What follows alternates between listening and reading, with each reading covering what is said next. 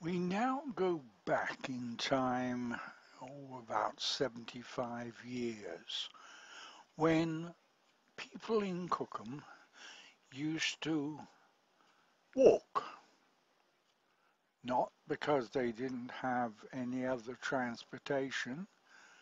They had it, but it was in the garage. It was locked up because they could not or were not allowed to have uh, petrol for a specific purpose. If they had petrol for a specific purpose, the car was only used for that purpose, supposedly anyway.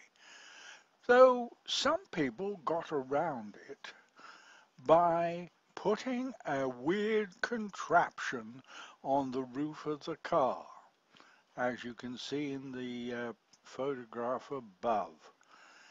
It was a sort of canvas folded canvas, and I gather it was sort of rubber lined, and you would go down to the local gasworks, which was just across the bridge at Maidenhead, and go behind Skindles, and there was the gasworks.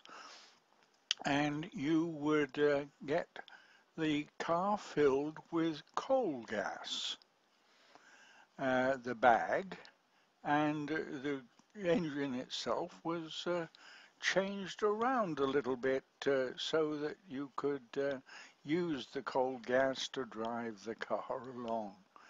Many other systems were used. Some were like gas tanks, which you put gas in a large bottle, like you would have acetylene or oxygen these days. And another system, the Thames Valley Traction Company, used to tow a little trailer behind where they heated coal up.